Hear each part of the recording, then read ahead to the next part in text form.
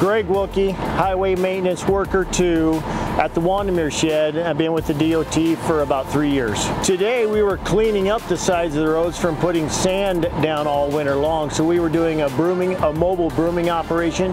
We have 2 brooms that were sweeping the gutters and the edges of the road and cleaning them up. I think the public has heard the message loud and clear. When they see blue and red lights of a police car alongside the road, they move over and slow down because they know they're going to get a ticket. And it doesn't seem to be that way with the highway maintenance workers with the orange strobe lights, but we are still public servants out there working on the road, trying to do the job as safe as possible, and we need help from the community to make sure that we go home each and every day at the end of the day.